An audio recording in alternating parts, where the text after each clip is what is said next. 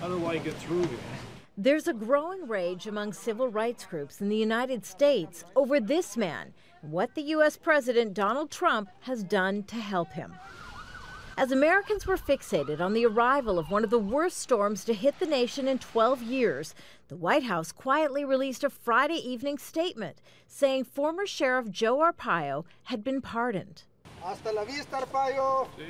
In July, an Arizona court ruled Arpaio violated a court order that banned him from racial profiling while in office, targeting largely Latino illegal immigrants during traffic stops. It said Arpaio had overstepped his legal authority. He was convicted but will now not be sentenced as a result of the president's actions, welcomed by Trump supporters. Please welcome Sheriff Joe Arpaio. Arpaio is a hero in the eyes of many in the United States for standing up for sovereignty in the face of illegal immigration. We are more concerned with the rights of illegal aliens and criminals than we are with protecting our own country. Speaking in Arizona this week, Trump promised to use his presidential powers to pardon Arpaio. Was Sheriff Joe convicted for doing his job? That's what.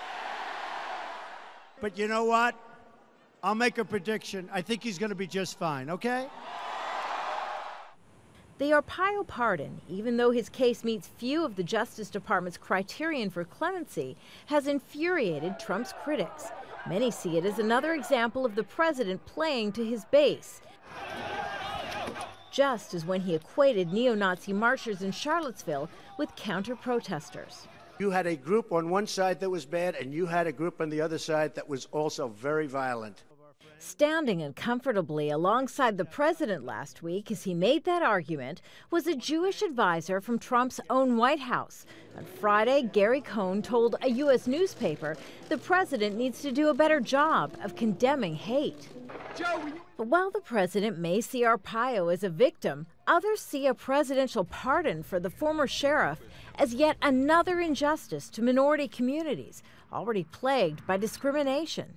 Certainly a pardon of Joe Arpaio would just be another, pretty divisive thing that would divide Trump's base versus a lot of the rest of the country. Indeed, an Arizona polling group found a majority of people living in that state do not support the sheriff being cleared of his crimes. Just 21% say they favor a presidential pardon. Kimberly, Halkett, Al Jazeera, Washington.